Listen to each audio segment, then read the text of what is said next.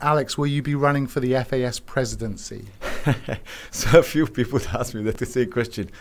Well, to be honest, I don't think so. I don't think so. I let the people who is, let them to be there. I don't think so. I'm kind of capable to do this. Maybe in future, but I'm here to help. Yes, to help in any way in our football in our country.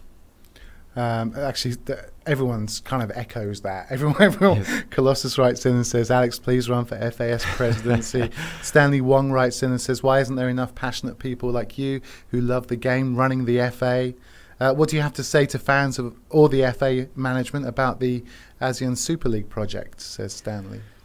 I can see this, fans to be fans, they are also passionate like me, they want really best for the football, and we're all in the same probably boat. Even FAS is the same boat. They all want to best.